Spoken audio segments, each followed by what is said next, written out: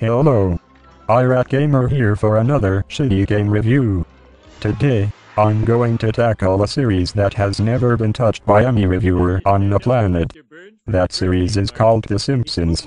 For those too young to know, The Simpsons was an obscure cartoon comedy series from the early 1950s.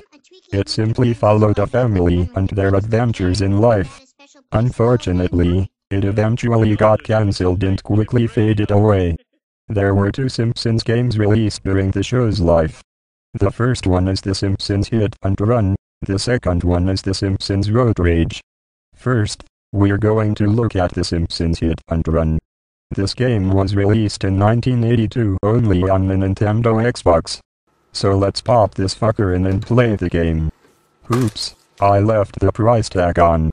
Oh well, I'll edit that out later.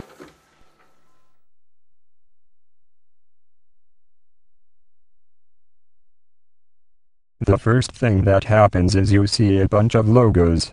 I don't want to see that shit. Get that the fuck out of here. Then you have to wait an hour for the game to load. Fucking finally.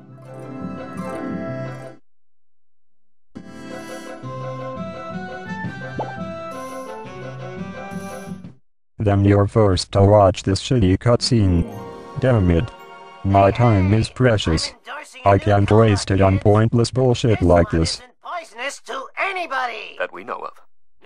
Once that cutscene is over, another fucking load screen decides to take some time out of your day. I could order my regular order of 16 large pizzas in the time it takes for this shit to load. Oh my god. Look at these shitty graphics. It's not even H-fucking-D. Homer. I mean, Homer. I wish that voice would just shut the hell up. It keeps telling me how to play the game. If I wanted to learn about playing the game, I'd read the damn manual. What the fuck? Who is this fat fuckball?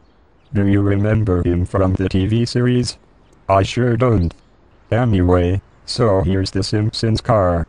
Can I get in it? No, of course not. It's just there for decoration. So it looks like I'll be walking to get around Springfield. Damn it, why is this fat fuck so slow? If only I could drive the car. So as it turns out, there is a way to drive the car. You have to walk up to it, and press the Y button. Who would guess that?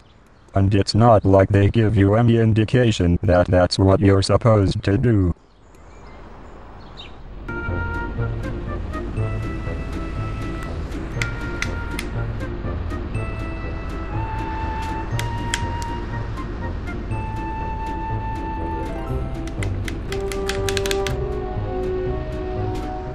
What the fuck?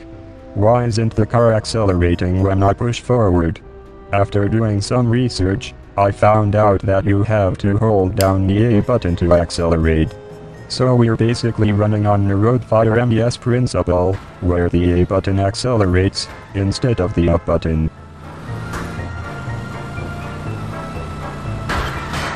Move it! Ooh, the vibration's tickling my feet.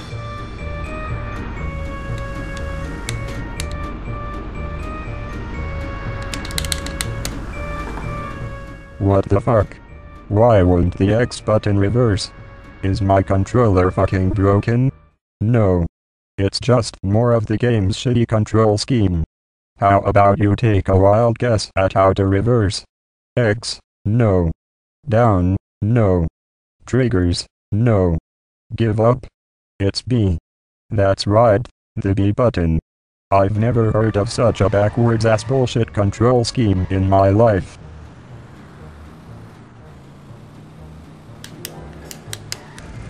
What the fuck? Why is my car on fire? Holy shit. Did you see that? Hey Chris, what are you playing?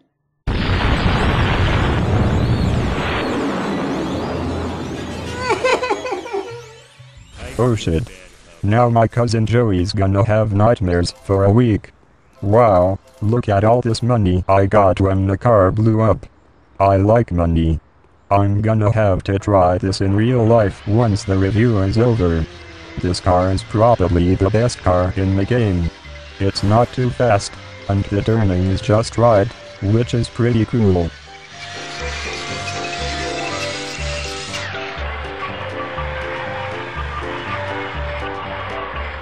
You know what? It's not cool. Fuck the car. Looks like I'm walking again.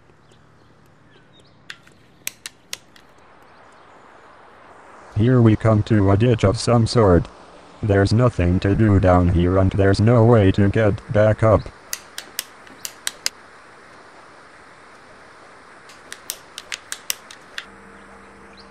The only way to get out is to just commit suicide.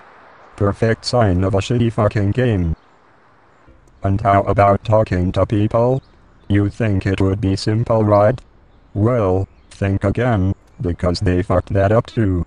Instead of walking up to people and having them talk to you, you have to press the Y button again. What's the point of that?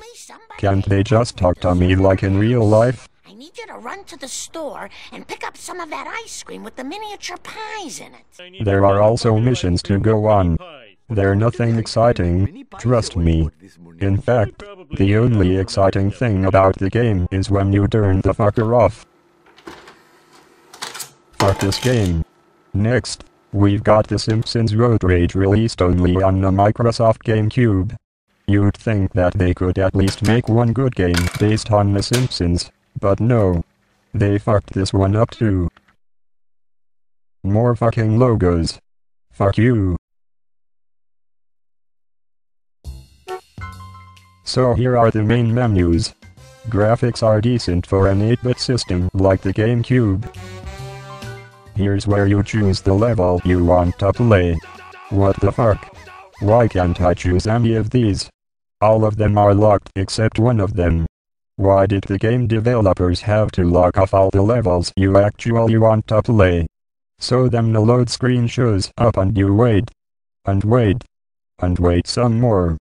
God, why do all the Simpsons games have to have these long fucking loading screens? Let's time this shit.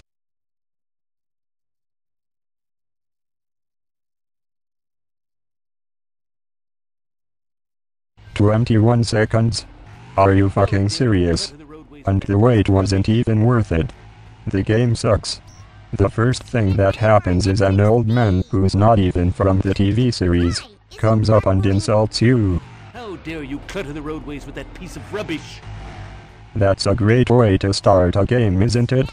Alright, first of all, what does this remind you of? You drive around the town picking up and dropping off people like a taxi driver. That's right. It's a shameless fucking ripoff of the famous series by Sega called Phantasy Star Online. I don't even need to comment. Ripping off Sega like that is already a good enough reason to hate the game. But it doesn't stop there. Look at these fucking graphics. Are you serious? The fucking NES can do a better glass smash than that. This game is like a fucking shitburger with a side of fries and chicken nuggets. And the nuggets are made of shit. So are the fries. Be sure to rate, subscribe and all that good shit because supporting the show is the single most important thing you could ever do in your life.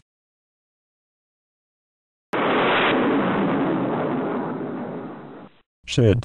It didn't work. Yeah, you think?